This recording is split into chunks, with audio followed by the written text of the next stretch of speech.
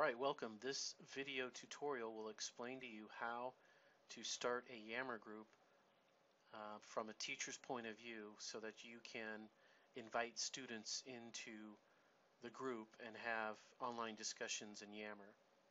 First, you're going to start at Office 365.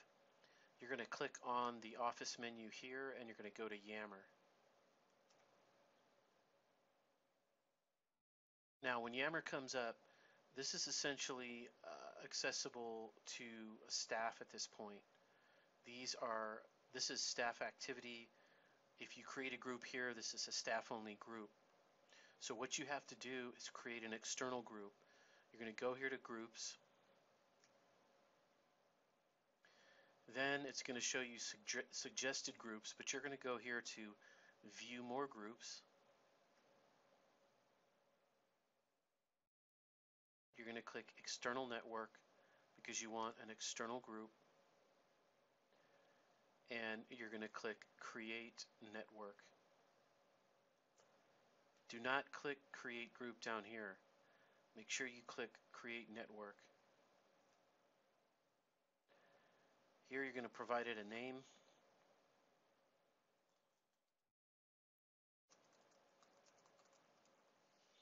You can provide a description. You can also browse and upload an image. Now, under permissions, you're going to want closed because you want this to be a closed garden for your class, unless if for some reason you want to create an open group, you could choose open and let students just join at will. But in this example, we're going to do a closed group for just my students, and then I'm going to click Create Network.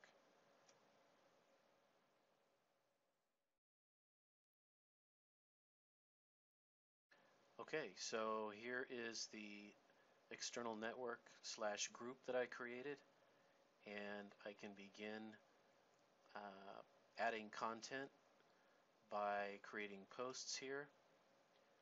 And the next thing you'll need to do is invite users to this group. So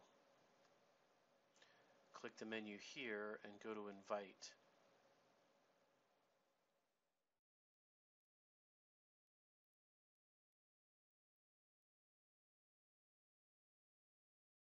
Here you could paste a list of comma-separated emails to expedite this, or you can type them in manually and click Add. And then what will happen is you can send your students a link to your group.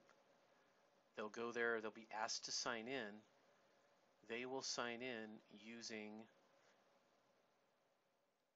their district email address and password. So the link that you share is essentially this right here.